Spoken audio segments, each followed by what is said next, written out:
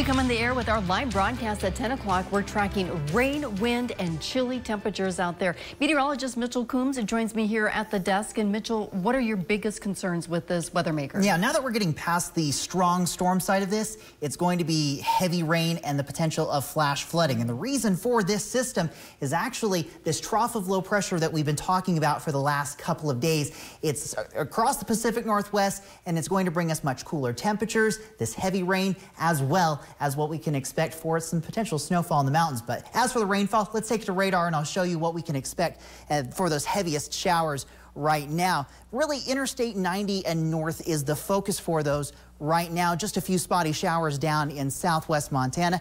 And right now, moderate rainfall relatively close to the US 93 corridor here north of Missoula, getting into the Mission Valley. Overall, we're going to continue to see this for the next couple of hours. But the biggest concern has actually been this flash flood warning right over the Horse Gulch burn scar. We will continue to see this concern for debris flows as we go throughout the day tomorrow. I'll time out what we can expect from this system coming up here in about 12 minutes. Laurel?